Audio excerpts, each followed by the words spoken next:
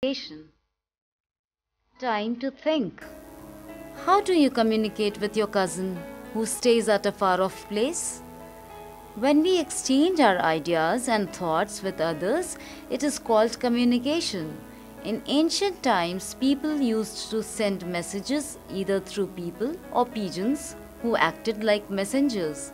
Today, we have various fast means of communication. They are post and telegraph, telephone, newspaper, radio, television, fax, email, etc. Post and telegraph.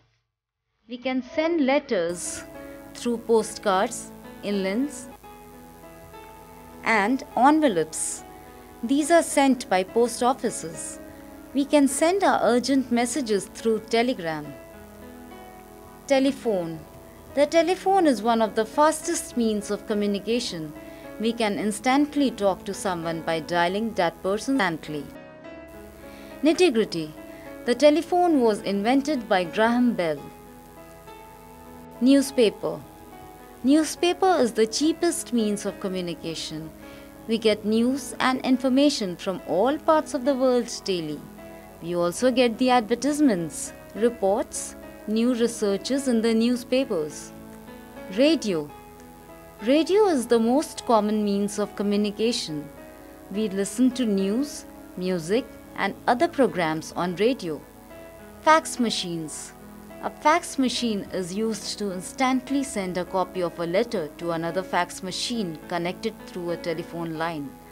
In order to send a letter through fax, we need to know the fax number of the other person.